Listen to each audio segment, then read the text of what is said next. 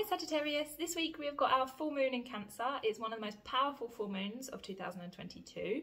Obviously the moon rules Cancer, so it's in its home sign. This is a time when we have a lot of softness, a lot of slowness. We want to be at home, maybe cozy.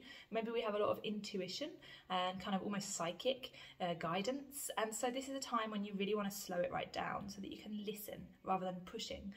So for you in particular, this is going to highlight something that's ending in your life and something that's ready to begin anew. So this is a time to really utilize this energy and let go of what isn't aligned with you. Obviously a full moon is the end of a cycle, so it's a real good chance for us to let go of something, to release something, and so give thanks for anything or anyone that isn't coming with you to your next chapter, and then try and find some roots, some comfort, some nesting, so that you can bring closure and clarity in different ways. So your cards for this week are the Judgment card and the Sun.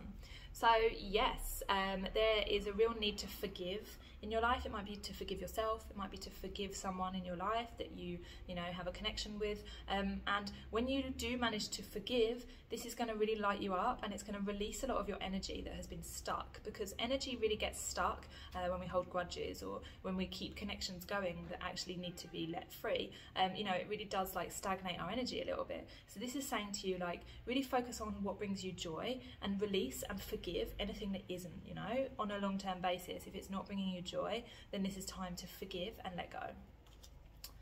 So let me know if that resonated this week. Otherwise, have a magical full moon. There is a link below to read the blog or book a reading, and subscribe, and I'll see you here next week.